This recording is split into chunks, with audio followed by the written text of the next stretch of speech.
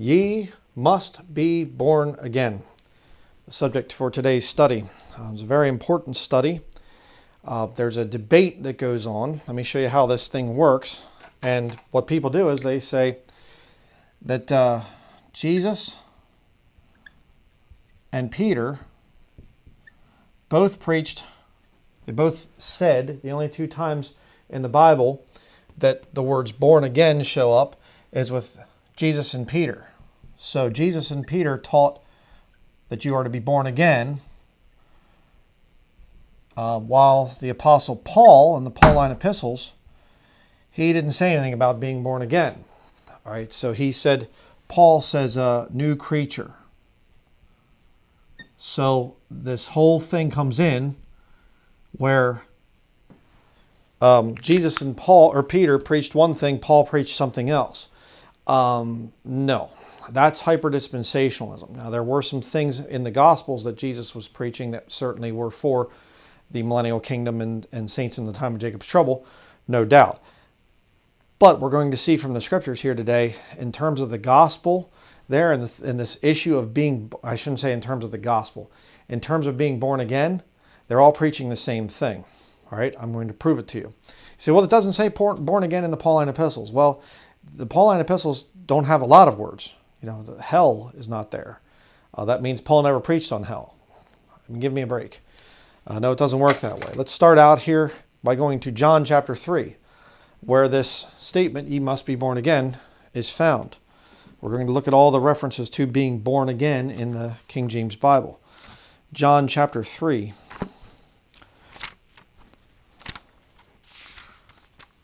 We're going to see what does it mean to be born again. I'm going to show you some very interesting things in this study. John chapter 3, we'll begin in verse 1.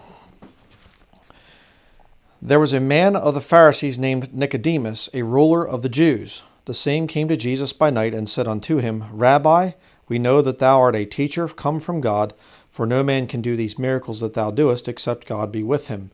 Jesus answered and said unto him, Verily, verily, I say unto thee, except a man be born again, there's the first reference in the Bible, he cannot see the kingdom of God.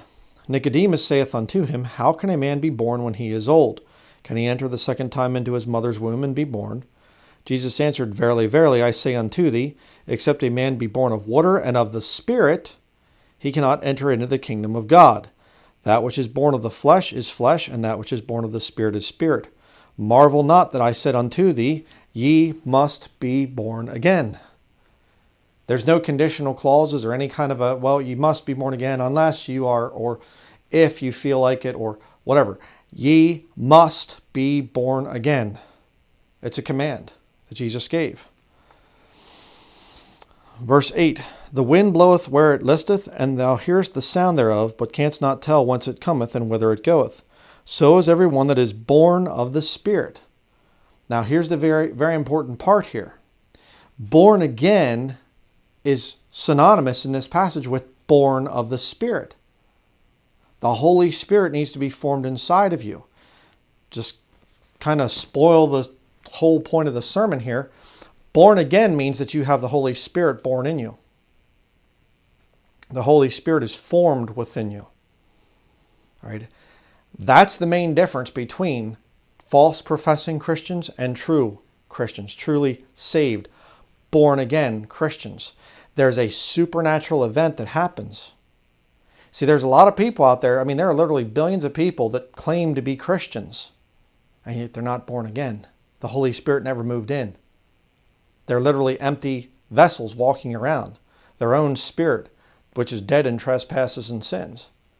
They have no new birth there. All right? And we're going to see here, as we go through this study, that yes, Paul does teach the thing of being born again. I will show you the proof. Okay? And some other very interesting things. But you see this thing there, born again means born of the Spirit. That's what Jesus is talking about there. These guys are going around, the Pharisees there, Nicodemus, verse 1, there was a man of the Pharisees named Nicodemus, a ruler of the Jews. What was he doing? Going about to establish his own righteousness. Righteousness which is apart from the Holy Spirit. The Pharisees, their number one sin was they created tradition and elevated their traditions above the Word of God. That was their number one sin. That was what the problem with the Pharisees was. The Sadducees, they didn't believe the miracles. They didn't believe in the resurrection. They didn't believe in heaven, or the angels, excuse me. They didn't believe a lot of the supernatural things. They'd be the modern day liberal. Pharisees would be the modern day Catholic, and a lot of the others out there that elevate their own traditions, like Baptists and whatever else, and Lutherans and all of the Protestant denominations. And Baptists, modern day Baptists, are just another Protestant denomination. Don't give me this stuff. Well, we're not part of the Protestants. Yes, you are. Yes, you are. You have the same church buildings, the same Sunday best, the same altar, the pulpit, and all the other stuff that's nowhere in the New Testament. You have the same Protestant trappings as all the others. So independent fundamental Baptists are Protestants. That's all that they are. And they elevate their traditions above the Scriptures. Well, I know the Bible doesn't say such and such, but we still do it. You're a Pharisee. You are. And it's not because I'm some liberal that, attacks you because you have standards. No. I'm a conservative Bible believer who attacks the Baptists because they elevate their traditions of men above the Scriptures. That's why I attack them, for the same reason Jesus Christ attacked the Pharisees of his day. Pharisees, those who hold their traditions above the Scriptures. Sadducees, the liberals that reject, they would be called evangelical. They don't want to be called fundamentalist. All right, they reject the supernatural aspects of Scripture, essentially. And then the scribes, of course, would be your new version people that have no authority on the earth better, more than their mind. The new version, well, this could be better translated. I think the Greek word here would be better, more accurately. The nuance of the Greek is, unclear in this particular passage. So Pharisees, no higher authority than themselves in their education. All right. Those are the three groups that Jesus hated the groups there, told them that they were going to hell, and they were the ones that killed him. They were the ones that rose up and put Jesus Christ to death. The same way that they would do it to this very day. Jesus Christ shows up on the earth and he would be saying the same things. It'd be the same groups of people that would kill him. All right. I represent Jesus Christ. I stand for the Word of God, the King Jesus version. If you've seen my studies on that, if you haven't, you need to watch those. I stand for the holy, perfect, pure Word of God. And the same Pharisees, Sadducees, and scribes attack me to this very day. I'm a servant of Jesus Christ. But Jesus Christ is inside of me. He was formed in me. Okay? That's why I'm born again. Because I'm born of the Spirit. You see. Paul teaches this same thing. But you get into this whole thing of, well, Jesus and Peter taught something that Paul didn't teach. Born again and new creature are two different things. No, they're not. Well, they're spelled differently, Brother Brian. I get that. I understand. But you can go, when you get too far with the dispensational thing, you start to head into hyper-dispensationalism, and then you're finished. Okay? The devil, just listen to me. The devil loves to take Christians too far in a right doctrine. There's a lot of things out there like dispensationalism that are completely scriptural, 100%. You cannot rightly divide the word of truth unless you're dispensational. You have to divide the word of truth. It isn't all written to you. Okay? Obviously, Old Testament, New Testament's the most simple of the two, or the dispensational divisions that are there. Anybody that says, oh, it's all the same, Genesis to Revelation, walk away, or rather run away from them. All right? But what the devil does is he takes dispensationalism and he says, Peter and Paul, they preached two different gospels. There were two different bodies of Christ in satanic heresy. All right?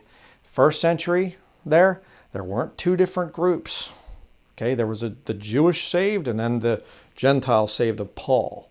They're two different groups. That is nonsense. It is a satanic heresy, and I'm going to debunk it today in this study, just to give you the scriptures so that you can do the same. 1 Peter chapter 1, we'll go to the final instance of being born again.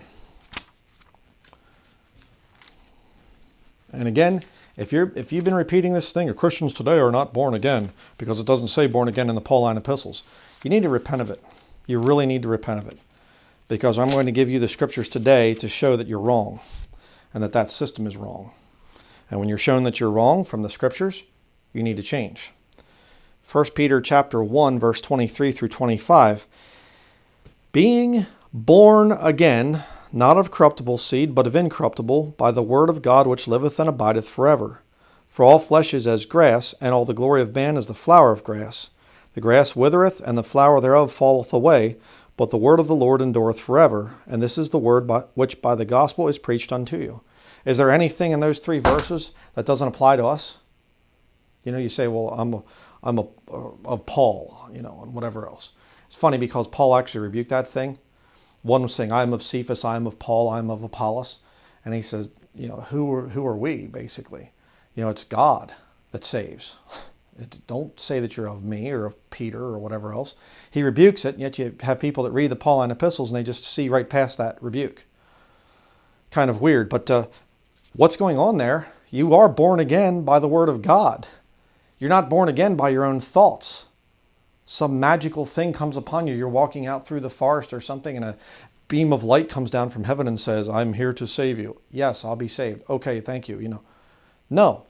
You read about the account of Scripture. You put your faith in what this book says. Events that happened nearly 2,000 years ago. That's what you do. Right? It's not that you get saved by mystical things and word of mouth or something.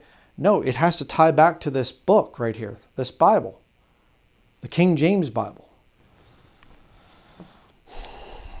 2 Peter chapter 3. Go to 2 Peter chapter 3. Say, well, you know, he was preaching to another group there, and you know, and this another satanic movement has come out where they say that Peter and the other apostles, they rejected the Apostle Paul. The Apostle Paul was a false prophet. They couldn't stand him. They hated him.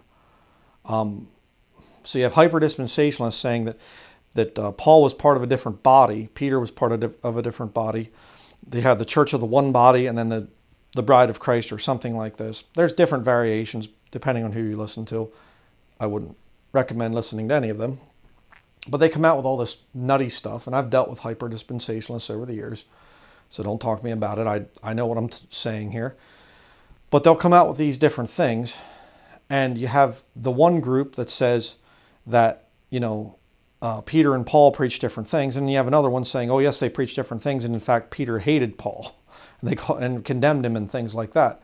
And all you have to do is just read the King James Bible, read the scriptures, and you'll see that neither stand is true. Let me show you. 2 Peter chapter 3, verse 15.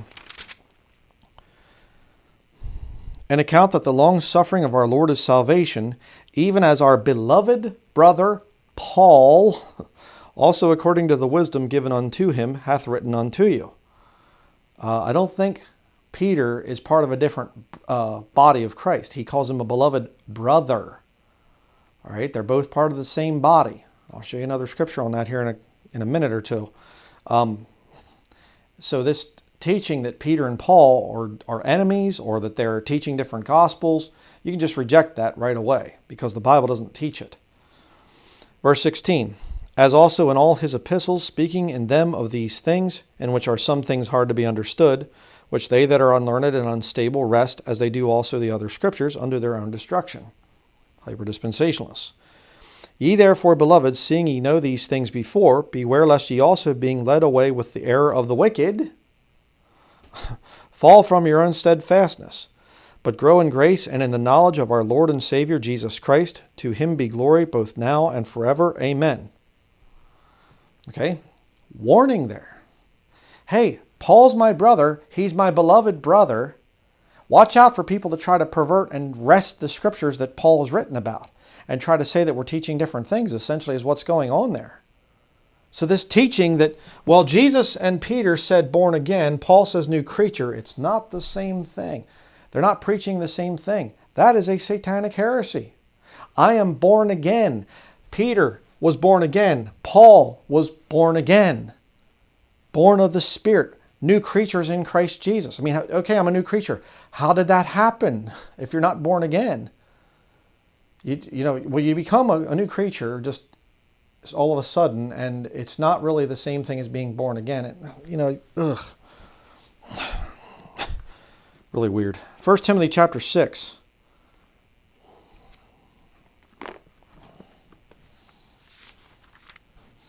First Timothy chapter 6, verse 3 through 5. If any man teach otherwise, and consent not to wholesome words, even the words of our Lord Jesus Christ. Paul writing here. The words of our Lord Jesus Christ. Ye must be born again.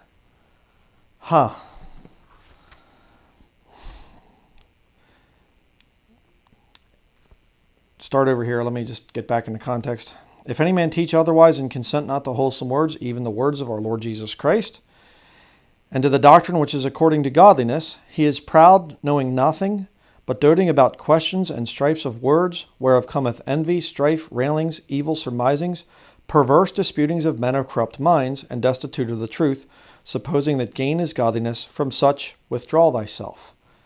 Okay?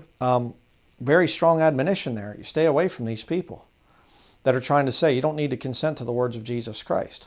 Jesus Christ said born again, and Peter said born again, calls Paul a beloved brother, but Paul, he was against what they were doing, apparently. No, not at all.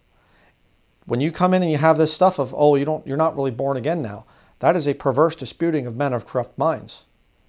And I realize there's probably some of you out there that are good viewers of this ministry and whatever else, and you've been led away by the error of the wicked, by hyper-dispensational heretics. Okay, there are some things that you can look and you can rightly divide and you can say, okay, there's really no basis for this. The Sermon on the Mount, it's before Jesus died on the cross. They're still doctrinally in the Old Testament. Who is he speaking to? Certainly. There are certain things that are written about that are for the time of Jacob's trouble. Certainly. Okay, I believe Paul wrote the book of Hebrews. But you look and you say, okay, but in Galatians it says there's neither Jew nor Gentile. Why would he write solely to the Hebrews? He's talking about our fathers and all this other, all these other things that would clearly refer to the nation of Israel. Well, why would Paul write that? Well, we have to, follow everything that Paul wrote. Well, if you're trying to follow the book of Hebrews, you're going to have a problem. It's doctrinally not towards a Christian in the New Testament, right? In the church age, if you want to call it that. The time where the body of Christ is on the earth. The book of Hebrews is not about that. Now, there are things in the book of Hebrews which doctrinally can be applied to us. All right, you go through, you look at at those things. There are things back in the Old Testament that were written for our learning, certainly.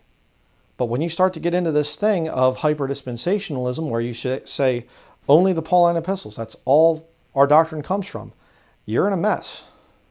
You get in a really big mess. And the doctrine of the new birth, of being born again, is completely consistent with what Paul writes. And Paul right here in 1 Timothy chapter 6 is referring back to the words of Jesus Christ. Let me show you a good verse to kick the hyper-dispensational thing. Romans chapter 16. And this shuts them up. I've actually used this in person on hyper-dispensationalists. Knew one many years ago. A friend of the family, and he was just a normal professing Christian for a long time, and then he got to hanging out with some hyper-dispensationalist that convinced him that he didn't really understand the Bible correctly, and he had to come to his special classes and read Cornelius Stam's book and all this other stuff. He actually gave me a copy of it. So, yes, I've been back and forth with hyper-dispensationalists, not on YouTube either. All right. Romans chapter 16, verse 7. Here's how you slam a hyper-dispensationalist, because they teach that Peter was in part of one body, and then the gospel was given to Paul. The dispensation of the grace of God's given to Paul, and then now we're in that. And Peter, was to the Jews, and Paul, the gospel of the uncircumcision was for Peter to give to the Jews, and the gospel of the circumcision was given to, I have that backwards. Gospel of the circumcision was for Peter. Paul got the gospel of the uncircumcision. That's what they teach. Romans chapter 16, verse 7. Salute Andronicus and Junia, my kinsmen and my fellow prisoners, who are of note among the apostles, who also were in Christ before me. Big problem for hyper-dispensationalists, because they don't teach that the people that were saved there before Paul, they don't teach that they're in Christ. It's the church of the one body or something like this. Or, like I said, they have different terms for it. There's some argument within the hyper-dispensational movement. Imagine that. But that's what they'll do. Oh, there's this special group, well, then what do you do with Romans chapter 16, verse 7? Paul lists a few people and says they were in Christ before me. You say, well, then they always preach the same gospel. No, there's some transition throughout the book of Acts. As the gospel's first presented to the Jewish people, they're given another chance to accept Jesus as their Messiah. And Acts chapter 2, verse 38 is a gospel that was preached early on there. Baptism and things. Fine. That was preached then. But the Jews as a nation rejected the Lord, and so the gospel starts to go to the Gentiles. And by the time, you get a few centuries in, it's pretty much the Gentiles that are getting saved for the last, nearly 2,000 years. Not quite 2,000 years, I know. But you understand what I'm saying. It's primarily the Gentiles now that believe in the Lord Jesus Christ and are Christians. But did Paul ever speak of being born again? Let's check about that. 1 Corinthians, you say, well, no, he never said the term born again. Okay.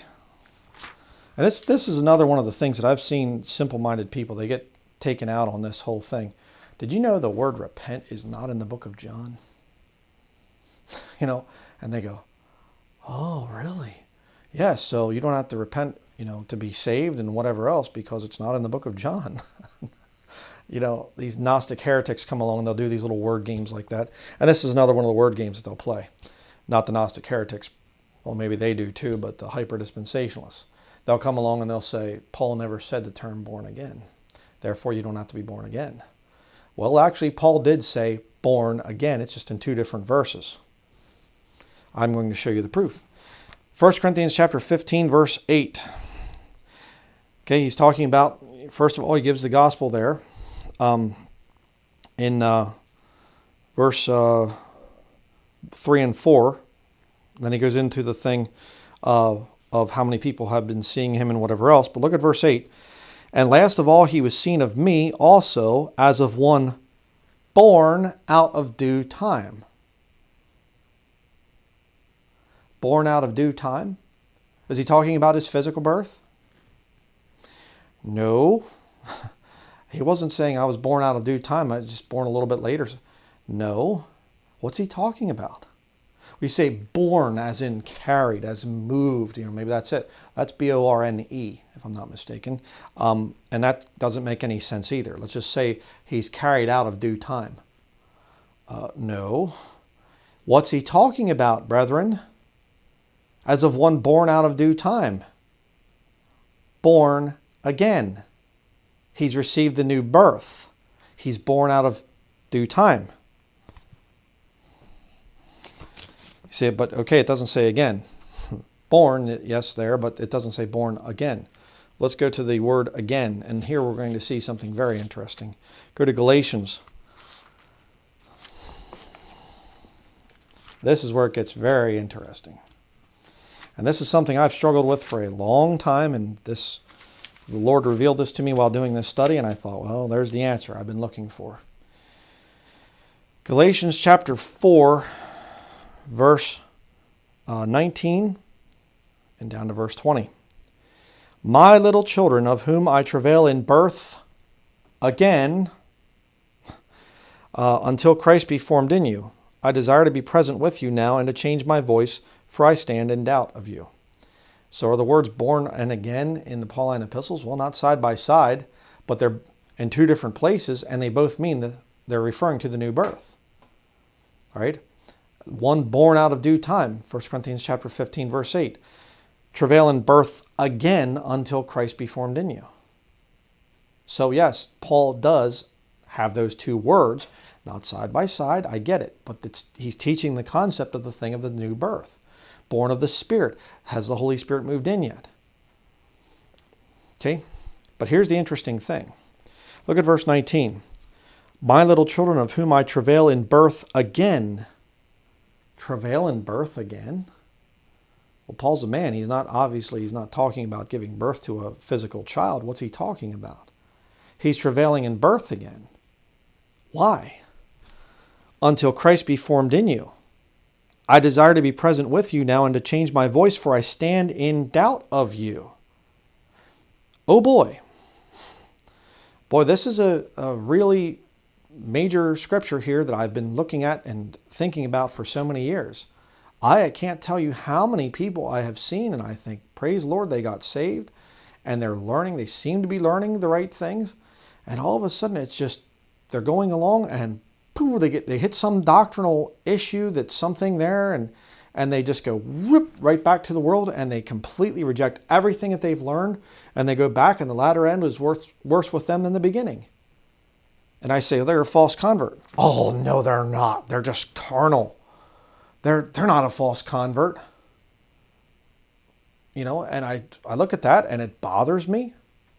And I've thought over the years, you know, I mean, I don't want to just go around and say anybody that doesn't wear red and black buffalo plaid, you know, or doesn't have a beard or something as a guy, or that doesn't live off grid, or, you know, things I get accused of, and just lost. That's what people say about me, that I just judge everybody's salvation, everybody's lost but me.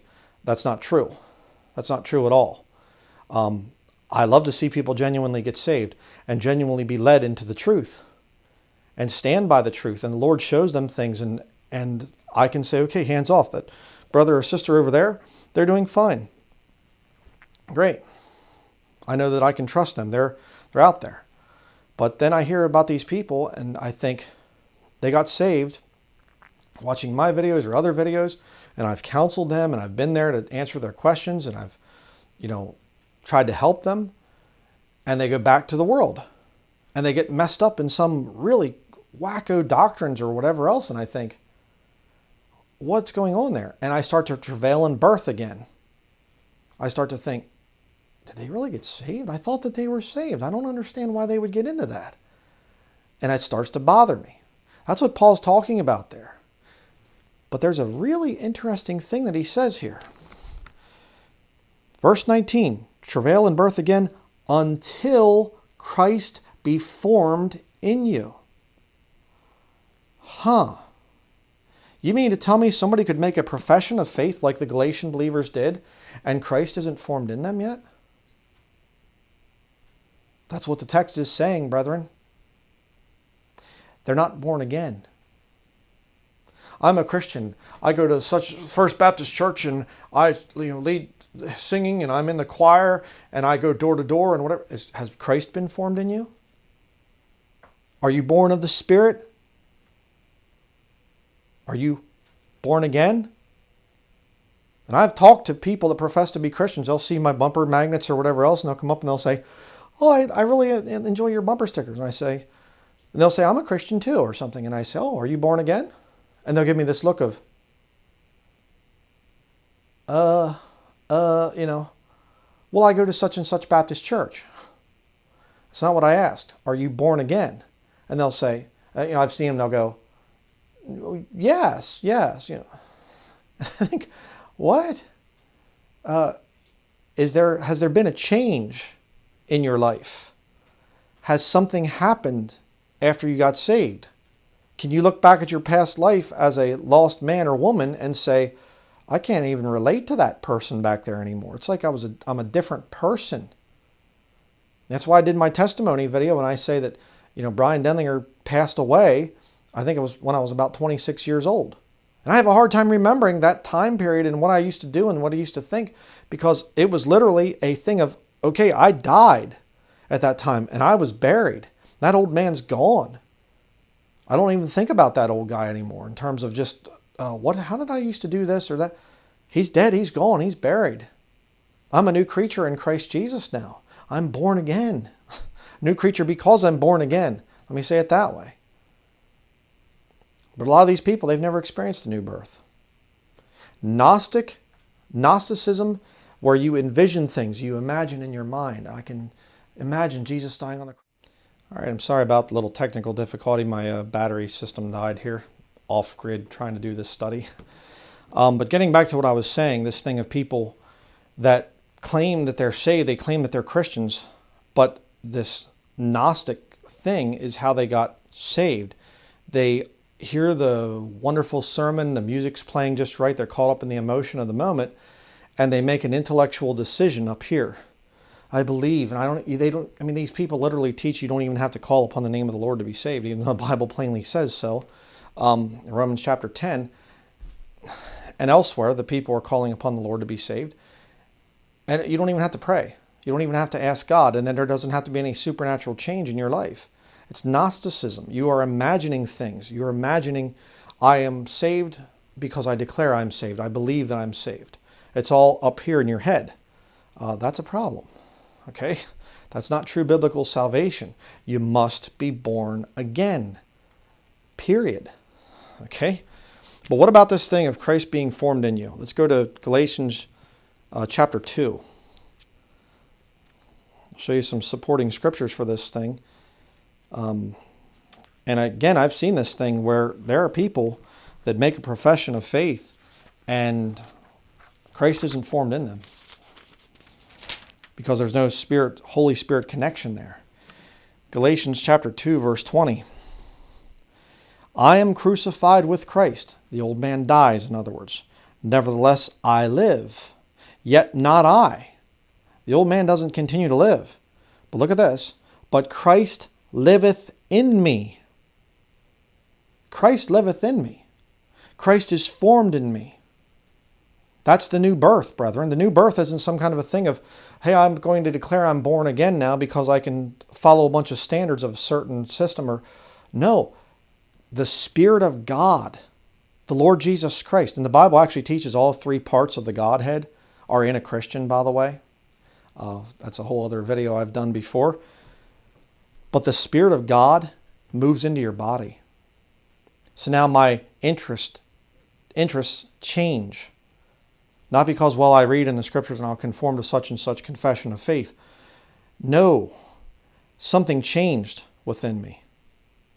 That's why now I detest certain types of music. My speech is cleaned up from the way that it used to be. I want to conform to this book right here because I'm born again. You see, it's not wrong to use that term. Christ liveth in me, and the life which I now live in the flesh, I live by the faith of the Son of God, who loved me and gave himself for me. The life that I'm now living is for the Lord. Why? Because his Spirit is within me. Christ has been formed in me. All right? I'll give you another verse to think about here. 1 Peter chapter 3.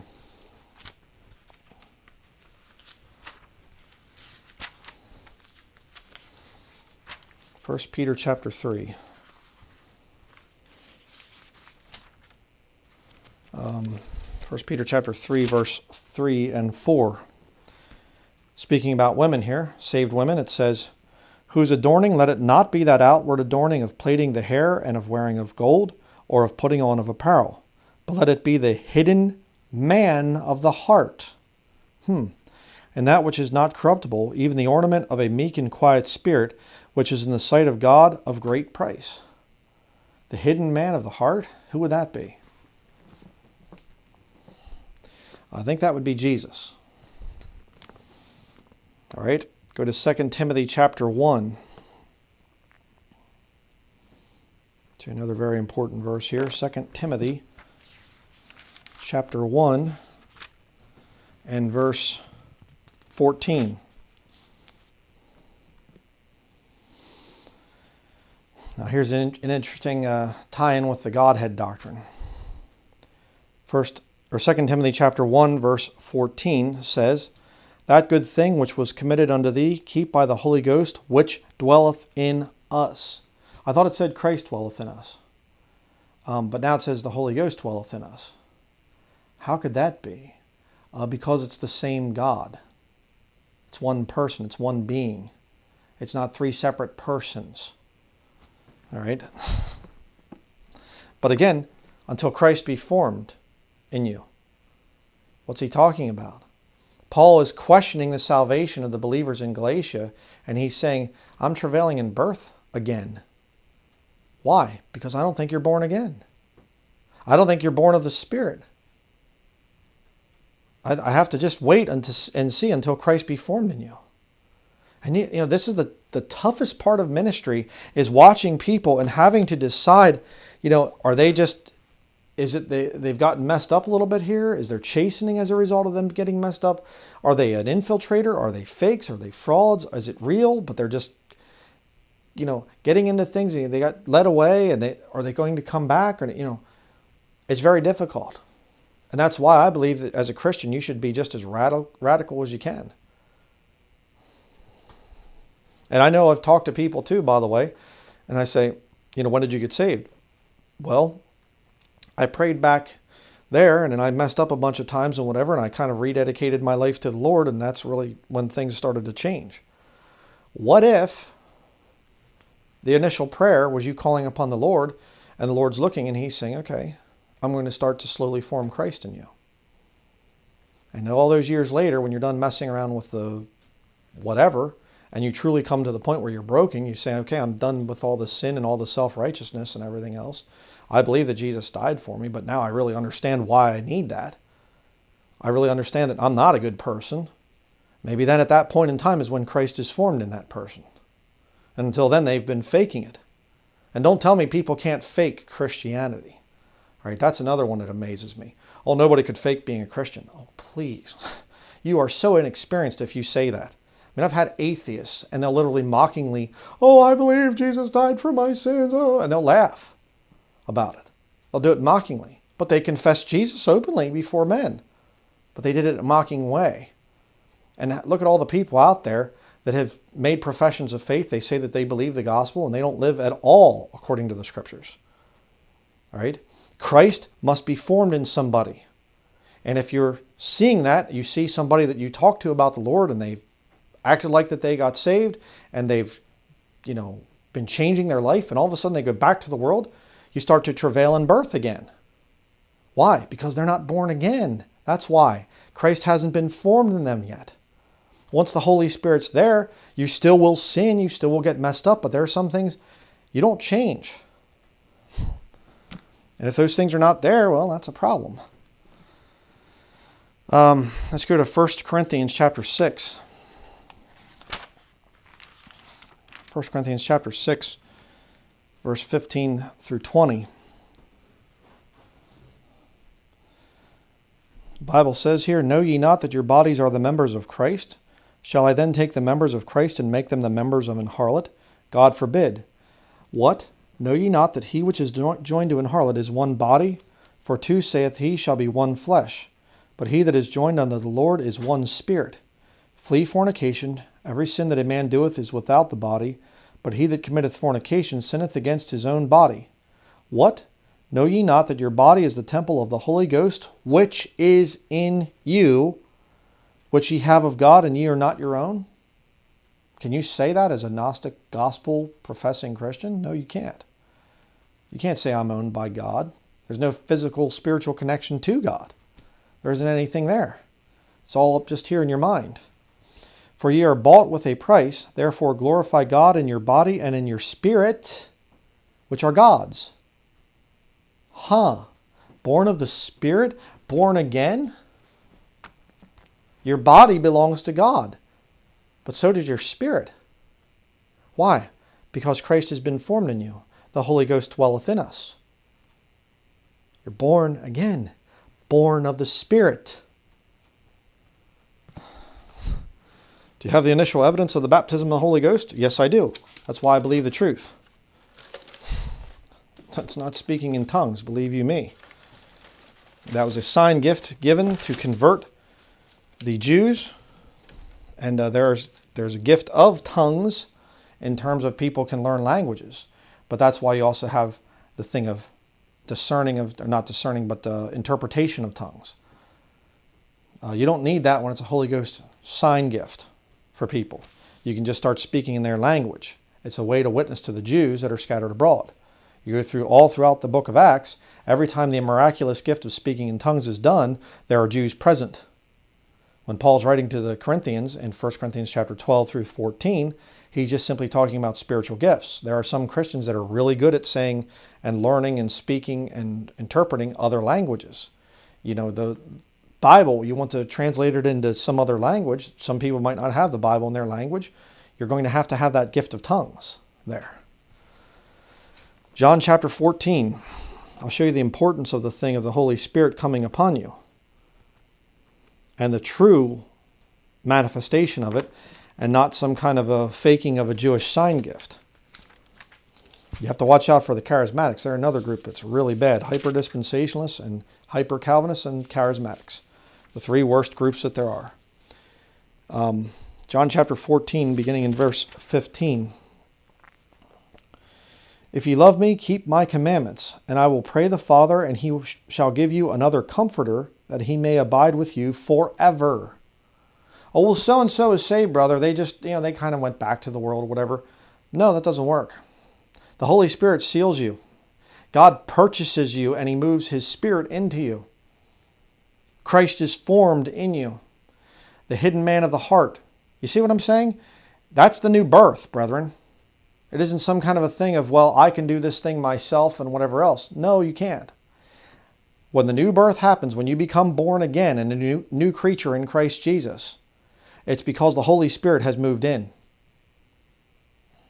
Okay? And we'll see that. Look at verse 17. Even the Spirit of truth, whom the world cannot receive.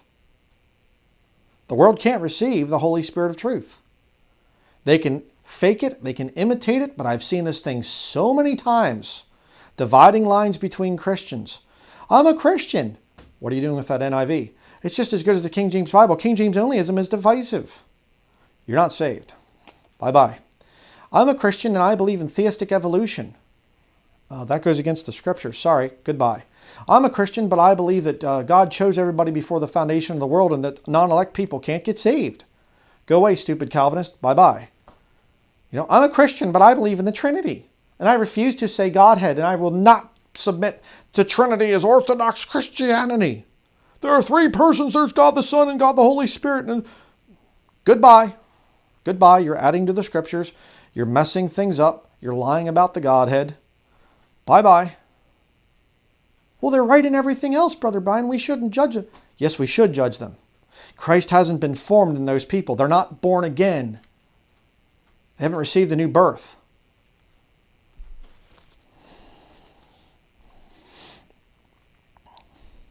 Verse 17. Start over here. Even the Spirit of truth, whom the world cannot receive, because it seeth him not, neither knoweth him. But ye know him, for he dwelleth with you, and shall be in you. He's referring to himself. How do you know? Look at verse 18. I will not leave you comfortless. I will come to you. I will come to you. Verse 19. Yet a little while, and the world seeth me no more. But ye see me, because I live, ye shall live also.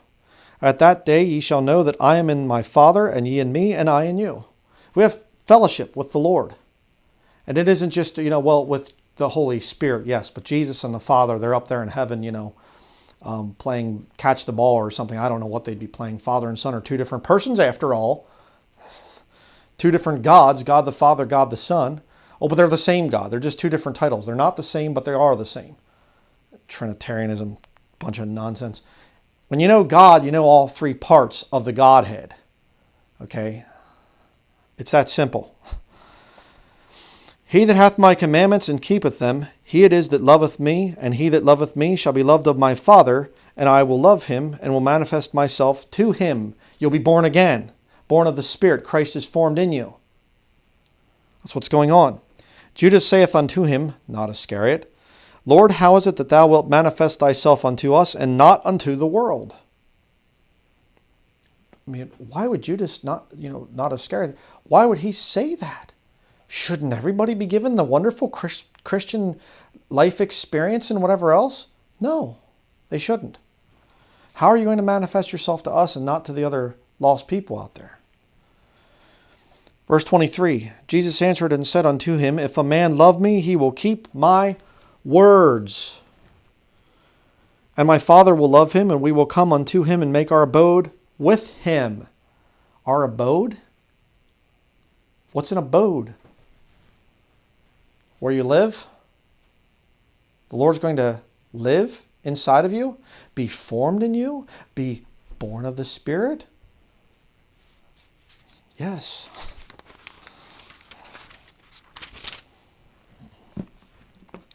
Verse 24, He that loveth me not keepeth not my sayings, and the word which ye hear is not mine, but the Father's which sent me. These things have I spoken unto you, being yet present with you. But the Comforter, which is the Holy Ghost, Jesus just said, I'm going to come to you. I will not leave you comfortless. I will come to you. But he's the comforter. Whom the Father will send in my name, he shall teach you all things and bring all things to your remembrance, whatsoever I have said unto you. Now again, let's go back to the thing that happened in the Galatia. Here you have Paul, and he comes to these Galatian believers. They make a profession of faith, and Paul says, wow, praise the Lord. They're born again. They're saved, I think. And all of a sudden they start to say, I think we're justified by the works of the law. Yeah, I think that we need to go back to acting like Jews, and we need to start telling other people to act like Jews, and we can't say Jesus, we'll have to say Yeshua and all this other stuff. We'll start to say, keep the Sabbath day and all this. And Paul comes back and he says, so you're now justified by the law? What? I'm afraid of you, lest I've bestowed upon you labor in vain. Don't you understand what the law is about? The law just breaks you down and okay, I'm a sinner. I need Jesus Christ. I can't save myself. The law isn't there for you to save yourself. If you're trying to save yourself, then that proves you aren't really born again. I have to travail in birth now again. I have to look at you and say, I don't know about this group. I desire to be with you and to change my voice, for I stand in doubt of you. Let me get real personal. I wonder what would happen if I could take on a disguise and come through the screen and look into your life. Would I think that you're saved if I could see your personal life? Oh, how cultic, how terrible, how I can't believe that he would actually want to do. Don't worry about me. Worry about the Lord. You can fake me out. I'm rather stupid along those lines because I'm actually a very nice guy and I want to see people get saved and things. I've had a lot of people fake me out over the years. Many times that my wife has said, I don't think that they're saved. And oh, come on. They say this and they say that, and they turn out later on to be fake. And it breaks my heart. I don't like that. But you can't fake the Lord. You better remember that.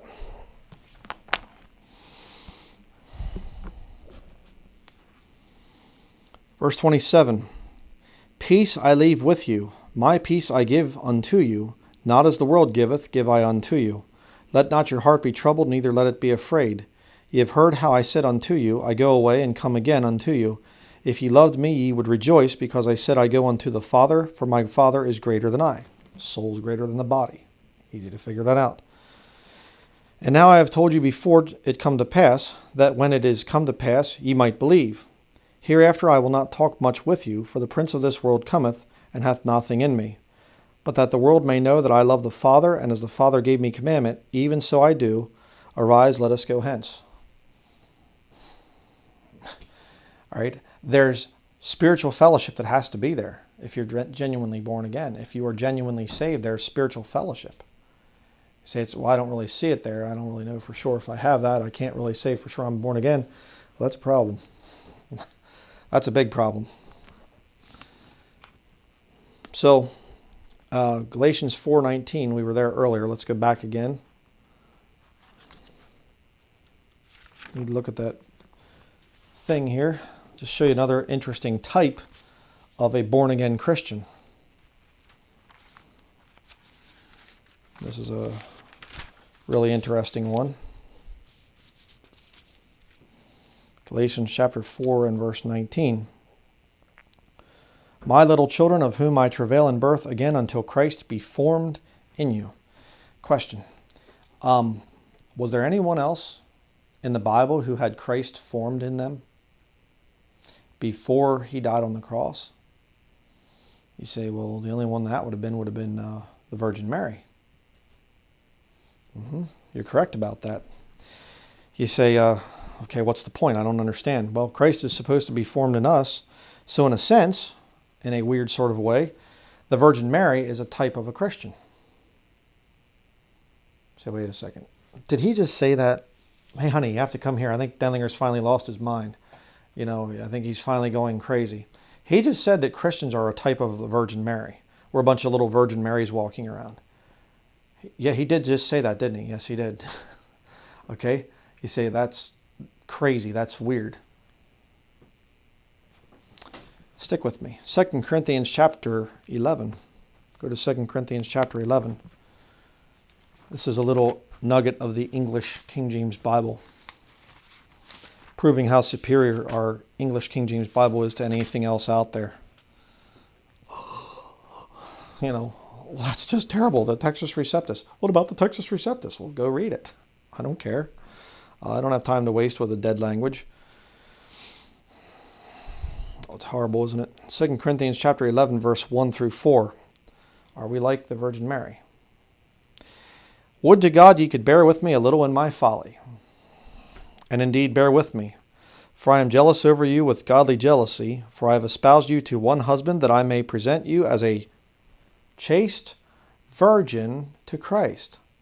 A virgin shall conceive, be with child.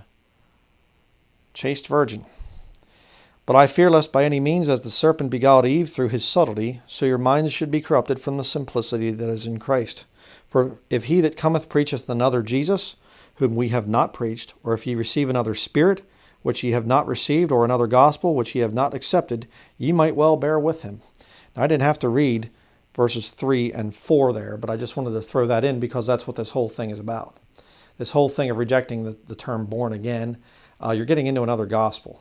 All right, you're getting into some very dangerous territory. You're rejecting the words of Jesus Christ and Peter and Paul, essentially. Paul did not say born again. I get that side by side, but it's there. All right. One born out of due time. I travail in birth again until Christ be formed in you. It's right there. He's teaching the new birth. But how interesting. We're to be presented as a chaste virgin to Christ. See, it's not his mother. I get that. All right, the chaste virgin is the bride of Christ. I understand. But let me show you another verse that ties into this whole thing. Mark chapter 3.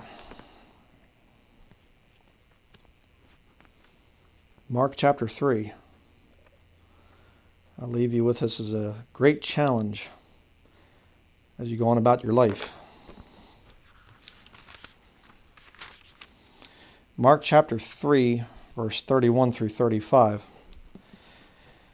There came then his brethren and his mother, and standing without sent unto him, calling him.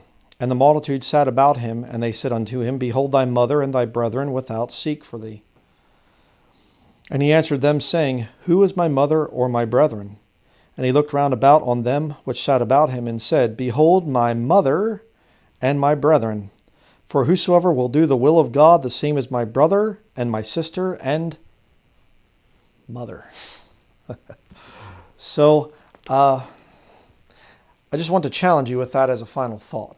Now, I'm not going to teach that, we are all we'll be all the Virgin Mary when we get to heaven or something. But that's not what I'm teaching, right? But in type, it's there. Christ was formed inside the Virgin Mary. Here's where the challenge comes in. How do you think Mary conducted her life while she was with child? While she could see her stomach getting bigger, as a woman does when they're with child. How do you think that was? At first, you're just a little bit there, and you think, oh, it's okay, I can see a little, tiny bit of a thing of being with child here. But as the stomach gets bigger, and all of a sudden you put your hand down there, and you feel a little kick, a little movement. And the mother starts to feel that heartbeat. And she starts to feel that baby growing in her womb. Do you think Mary was careful? The chaste virgin that Mary was, do you think that she was even more chaste in her conversation? I think so. I think when you'd be walking around carrying a baby that is God, a body hast thou prepared for me, the Bible says. God in the womb of Mary, and she's walking around and she's thinking about that, and she's thinking, I don't want the wrong kind of music around my baby. I don't want the wrong kind of people around my baby. Watch your language. There's a baby forming in here, and the baby is God. How long was he in there? 9 months? But what about when you're a Christian and Christ is formed in you? Now you carry him around for your whole life. Hey, you know what? The Holy Spirit in me is offended by that music. The Holy Spirit in me is offended by the way you're dressing. The Holy Spirit in me is offended by that smoke coming from your cigarettes. The Holy Spirit in me is offended by that alcohol and these drunkards and that, you see? Christ is formed within us. We are born again when you are genuinely saved. Your life is not your own. You're bought with a price. And this satanic, modern, Gnostic gospel is, I can make the profession of faith and go on living however I want. There's no change. There's no dying to the old man. I'm the new man now. I just go to church or something. It doesn't work. It doesn't work. And that's why I've been against church buildings, by the way, for many years now, because of seeing the hypocrisy in every church building. And that is, I get to go to church on Sunday, I put on my nice clothing, I go in and I put on the pageant, and then I can go home and I can live like the devil the rest of the week. And it's, you know, the little psychoanalysts that are out there in the comments section, write your little magic comments and say, oh, Brother Brian, you've been hurt. Oh, and your pain that you feel, it's causing you to lash out. Oh, shut up. Shut up. Right? I get so sick and tired of that. That's not it at all. My feelings don't get hurt like that. Right? My feelings get hurt by false brethren that come along, and I think that they got saved and they're learning the truth, and then they go back to the world again. All right? But people hurting me and whatever, and that's why I lash. No, it's not in Scripture. Okay, nobody went to church in Scripture. Christ is formed in you. You're a new creature in Christ Jesus. Live like it. Well, I don't really know for sure if Christ has been formed in me. I can't really say for sure I've been born again. Then you better, get down and start praying and start figuring out what's wrong in your life. I travail in birth again for you. So that's going to be it for this study. I'm going to put a link at the end here to a sermon I did on what does it mean to be born again. And I just want to say this too about the whole thing of the Virgin Mary. Isn't it funny how the Catholics obsess over her? This chaste virgin. How many chaste virgins are in the Catholic Church? Not very many. Catholics obsess over Christians. Genuine Christians. I've seen Catholics try to pretend that they're Bible believers. I've been seeing a lot of these, different types of Protestants. They're basically papists. The Catholic is Coors and the Protestant is Coors Light, kind of a thing. And you see these guys and they'll say, as a Bible-believing Christian, this and that. You're not a Bible-believing Christian. You do so many things that are contrary to the Scriptures and adding to the Scriptures. You're not a Bible believer. But you see, they get obsessed with that chaste virgin thing. Because you have something, if you're born again, that no money can buy. No powerful connections can buy. No secret society membership can buy. If the Holy Spirit of God, Christ, and the Father have been formed in you, you have a connection to the God of the universe. The God of all creation. Again, the universe is in the Bible. I understand. Okay, God of all creation. There. All right, I don't want to upset the wrong people here or whatever else. And you go off on rants and that in the comments section and things. The lost people are watching. All right. They expect us to be different.